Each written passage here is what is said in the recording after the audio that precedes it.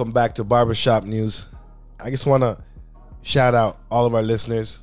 Shout out everybody that follows us on Instagram. Shout out everybody that has taken time to visit our website and left a comment or subscribed or shared anything that we did. Want to give everybody a shout out, and we're going to jump right into it. So this weekend we heard that somebody in Memphis was driving around and they're committing crimes live on Facebook. We're trying to figure out this trend of social media. Is it driving people crazy, or is it bringing out the craziness out of them? So is it driving them to act this way, or is it something that is bringing out of them? That is the question that we're simply trying to get to the bottom of, because to me, I don't understand how these people could feel like you could do something like that and not get caught, or worse. In situations like that, we like to take a minute and try to understand, like, why does everybody feel like social media is real? Like, it's not real. It's real in the sense of you got to be careful how you portray yourself, how you move. But in the end, social media is not real, because your followers do not equal to money. Your followers do not equal to common sense. Your followers do not equal to knowledge. So we're still trying to figure out why can't people differentiate the two? Like, why does there seem to be this problem and this disconnect with the reality when it comes to social media? It doesn't make any sense. But then again, maybe it's because we come from a different era where social media was like a figment of our imagination.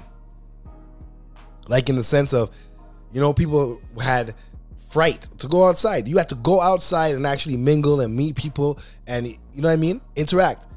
Now these kids are on social media. Right out of high school, they're leaving with 1,000 people in their phone.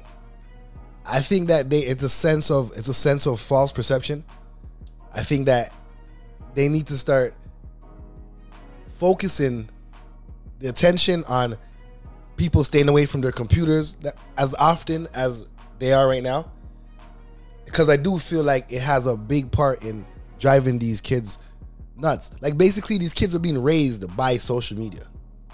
If a 3-year-old doesn't know how to use an iPad right now, they probably say that he's not intellectual, because at the same time, it's like every 1, 2, 3-year-old has an iPad glued to their hands.